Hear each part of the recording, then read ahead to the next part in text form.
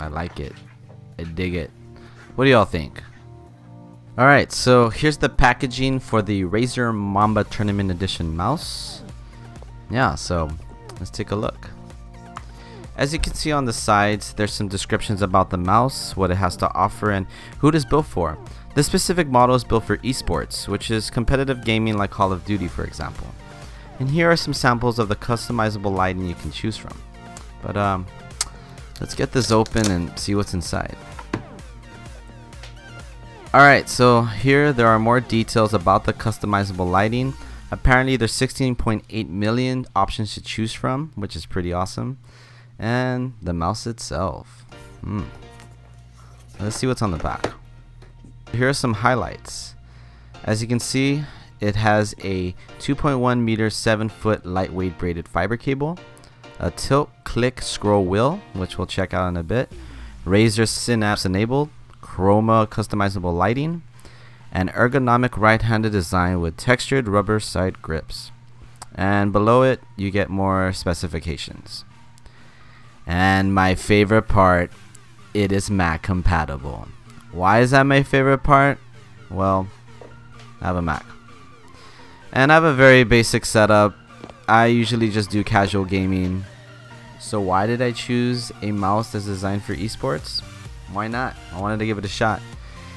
Here are some more specifications. You get the idea. Let's get to the unpacking. Okay, so I already took off the tape. Now let's take out the mouse. Alright, so here's the cord. I'm gonna put it on the side for now. And just to pull out the mouse and everything in here. Okay, maneuvering, holding the camera. This is not working now. Hold on. Sorry about that. Anyways, this is the cable. Looks pretty durable. Reminds me of a bungee cord. And here is the mouse. Let's get this plastic off and get a better look. Yes. Looks really nice. Just gotta look around. Just place this down. The package also comes with some Razer stickers and a small manual. And now to plug this baby in. Come on. Alright. Ooh. I like it. I dig it. What do y'all think? There's also software you need to download in order to customize the mouse when it comes to lighting and button assignments. So let's get to that. To download the Razer Synapse software, you need to visit razerzone.com/synapse. And here you'll have two options. One is for Microsoft Windows and the other is for Mac OS X. Since I am on a Mac, that's the one I'm going to choose. Once you click on that, the download should start. Then you'll be greeted with another page. Here you'll be able to create your Razer ID. This will allow you to store your configurations in the Synapse cloud, log into their other software services like Razer Comms, Razer Game Booster, etc. But for more information on that, visit their site. Since I don't have an ID yet, I'm going to start from scratch. I need to fill this out, but I'll fast forward to the next section. Once you finish signing up and the download is finished, locate the Synapse download and open it up. Then you will see this icon. Go ahead and click on it. Follow the setup instructions and install the software.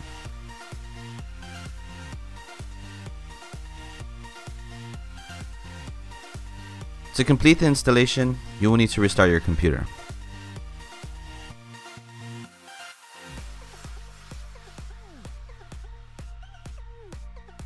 After your computer restarts, the Razer Synapse software should finish installing and will ask you to sign into your Razer account.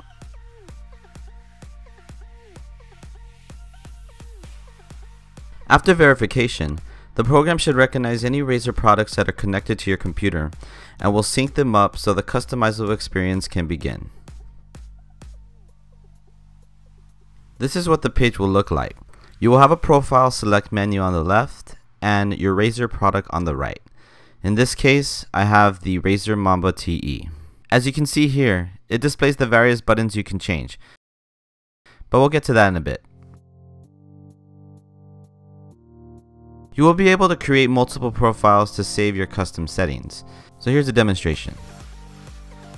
I'll use my username NoLanding, and then you click on the plus sign.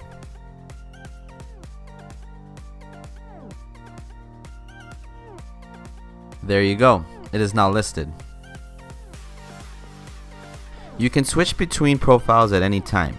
For now, I'll use my NoLanding profile. Now, we are good to go. Let's get to the customizing. As you can see, the buttons are numbered so you can know where each one is at. Let's check out button 2. Right now, right click is assigned to button 2, but you can change the function to any of the options on this list. I like my right click where it currently is, so I'm not going to mess with this. You can also change the scroll click, and I like that you're able to scroll left and right on the mouse as well. I'm going to leave it as is. There are also some extra buttons on the side of the mouse that you can assign functions to, which I think is really cool. In the performance section, you are able to mess with the sensitivity of the mouse as well as acceleration and polling rate.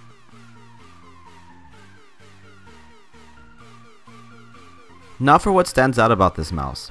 In the lighting menu, you are able to customize the lighting of the mouse when it comes to color, brightness, and effect. Right now it is set to wave, so let's check that out. As a result, the mouse changes colors in a wave motion. There is lighting on the wheel, sides of the mouse, and the logo.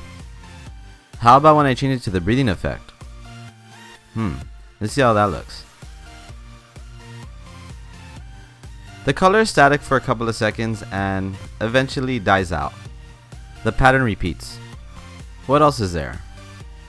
What is reactive about? Let's see. There does not appear to be any lighting. Oh, but wait. When you click the mouse, it lights up. Nice. I think I might use this effect. But let's see what else there is. Let's give spectrum cycling a try.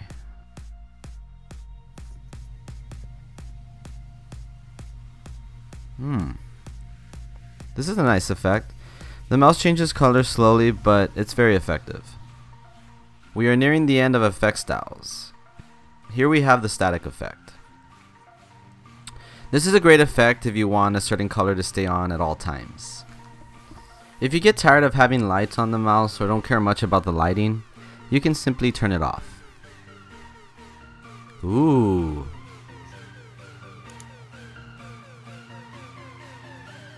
Now, I haven't really touched on how to change the color of the lighting, so let me get to that. I'll choose the static effect for this demonstration. To change the color, click on this arrow. This will then pull up the color menu. From here, you can choose any color in this circle. There are also other ways to choose colors like presets in the above toolbar. But for now, I'm going to use this. I'm looking for a good purple because that is my color. Once you choose a color, watch your mouse magically change to that color. This looks more like a pink.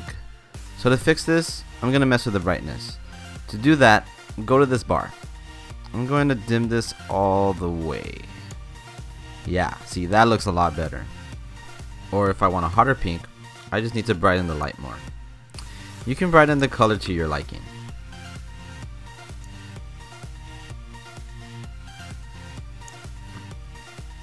There's also the option for your mouse lighting to shut off when your computer display is off, but that's up to you. The last tab we have is for calibration. This is if you have multiple Razer devices, I'm assuming. I can't demonstrate since I only have this mouse. Razer sells various gaming mice, keyboards, pads, and etc. Visit their site for more information. I'll provide the link in the description below. Well, this will about do it for me.